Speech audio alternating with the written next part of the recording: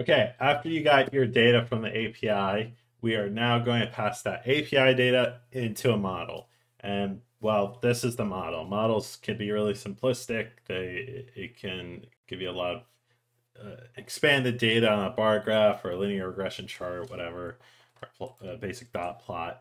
But basically, a Monte Carlo simulation is when we're going to take, like, let's say $1,000 and then invest it every month into the stock market, and your return could be 5-10% or something. You could say a statement like that, but you don't really know. So what a simulation does is run a simulation over and over again to check, like, what is the possibility of something happening.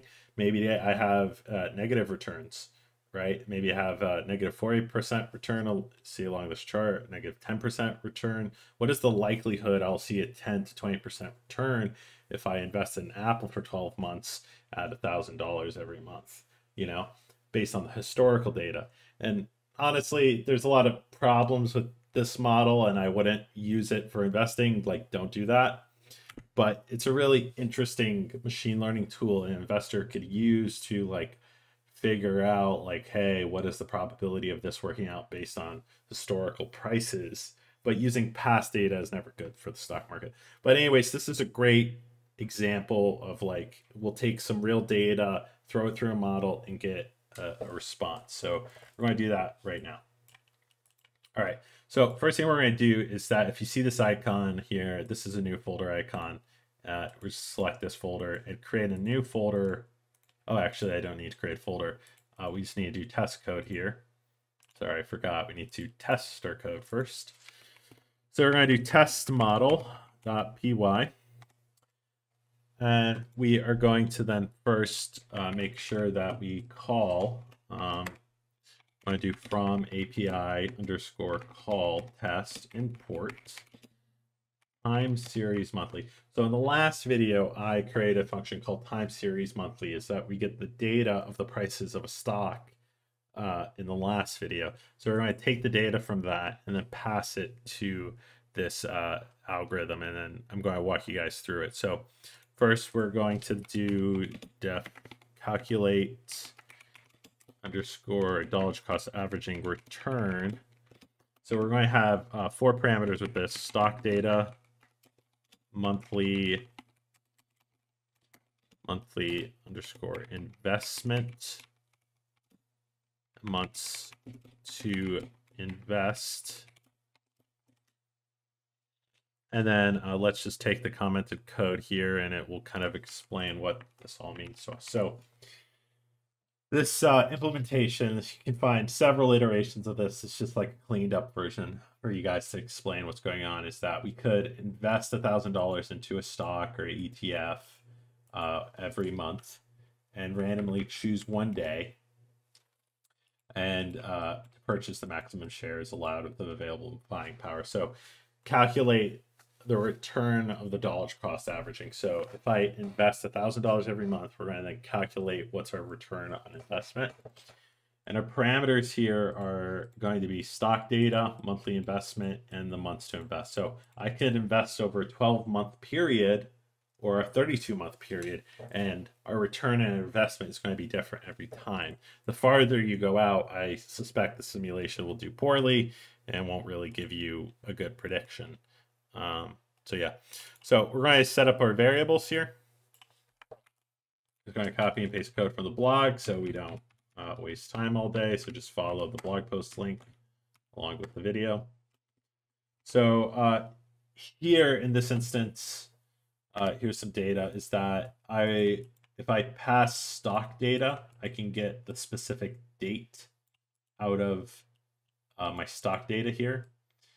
And then I can use that data to call different situations. It's saying it's not defined, but it is.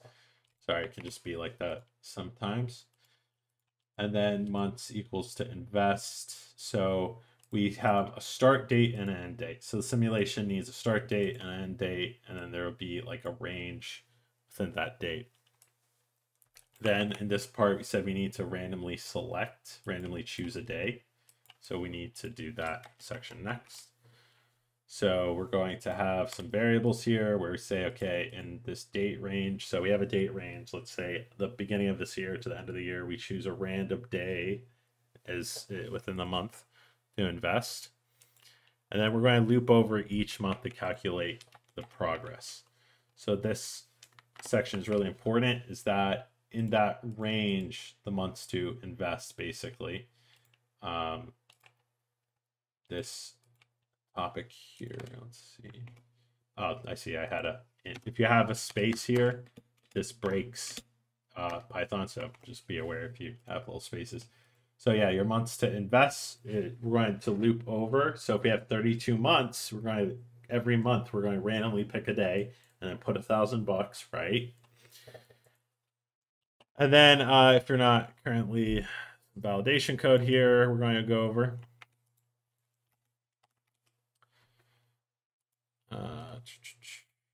So if we're looping, right? If the current stock day is empty, so if we pick a day that's just not there in the data, it's not going to, like, you know, invest basically. So it's going to recalculate what it needs there. And then we need to calculate a return on investment.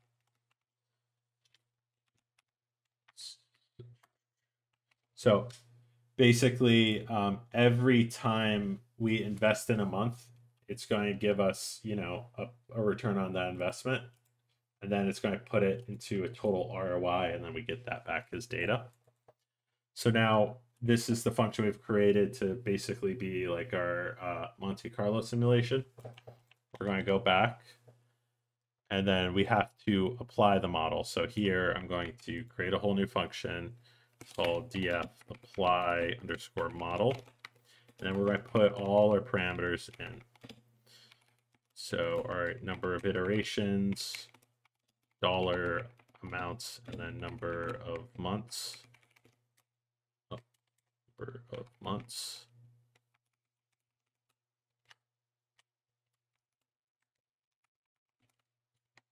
All right. And then we can do, just say this is the simulation. All right. And then we just want to make sure we call everything here. Got, so I could iterate over like 1,000 times. I can iterate over 100 times on this loop. So data and then dollars. We need to then pass it as a float because we have cents. So I want to make sure the data typing is going to be correct when we pass it to the model. And then the number of months. So there's no like 0.5 months here. There's just going to be like a hard integer here. Okay, and then ticker simulation data. Okay. All right. And then, so like I said, so now if you can think about it like this, so this function right here, calculate a dollar cash average return. Just imagine that's one throw of the ball on the roulette wheel. That's one throw. That's all you're doing, is that you're saying, okay, imagine in a simulation of 1 year, I'm going to invest $1,000 randomly on a day. And what's my return on investment? That's one throw. That means we have to iterate that throw 1,000 times to make it a Monte Carlo simulation, because you're just going over the roulette wheel over and over again. So we're just going to then do 4K in range. So we're going to get the range on the number of iterations. And then there we go. Did I get that right? Oh no, I spelled it wrong. Hold on. Iterations, okay, and then we are going to calculate for the simulation. So we're going to do x equals calculate TCA return. We need to pass my parameters in, dollars, and then number of months.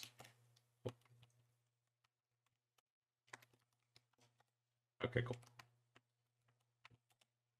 And then we need ticker sim data. So every time we run the simulation, we are going to append the data to a dictionary here. So we collect all the data every time we run the model.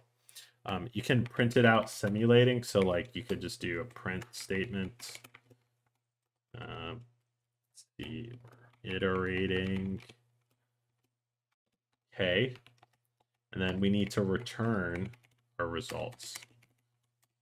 Ugh, can't spell tonight. All right, ticker. Sim. Yeah. Okay. So like I said, this function above, calculate DCA return, is one throw of the roulette wheel. And then we're going to iterate over and over and over again. And then we're going to make the call. So let's run this thing. So just to make it simple, so we need to get the data. So earlier I got that data here from above, time series. So we're going to look at Apple here. You can change it to IBM or Alphabet if we want. GTX maybe it would work here. We'll try that. We just want to make sure that this is going to work. Ticker, I switched the ticker and the API key, that's why. I need to fix this. Just fix that.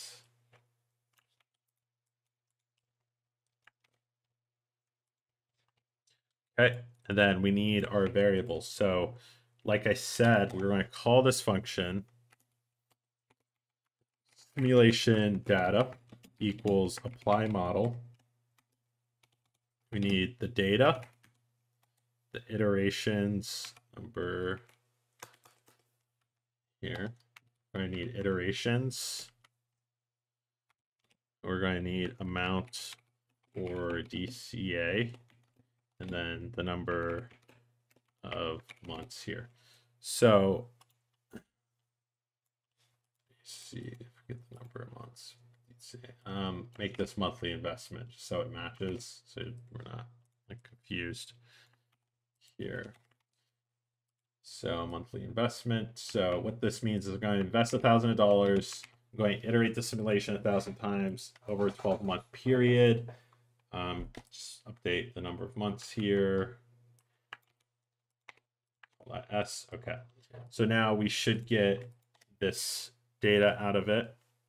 So I'm going to print the data out after it's done, and then we'll model it. So Python test model. There it is. It's iterating.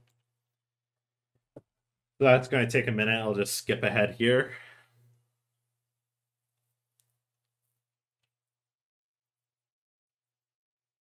And there's all our data. So this data is going to go into a graph to give you an idea of like what is the likelihood of your return on investment. Some of this data is saying like, oh, you're going to get a negative 20% return, so you're going to lose money, for example.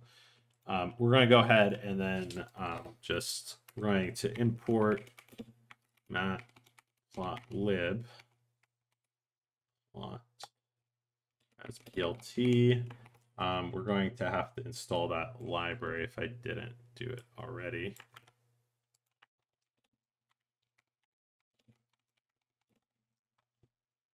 Plot.lib. Okay. Go down here. Let's install that library. Okay. All right, then. All right, so we install the library. We're going to do, I do histogram chart, PLT hist. All right, pass the simulation data there, right? And we're going to add a, and then we're going to do bins equal auto. So every column is what they kind of call a bin. So it's going to automatically sort those bins there. And then we're going to then, I think that's all we need for that. So now we need to write the plot title. So I'm just going to paste that in and then update the code here to a number of months.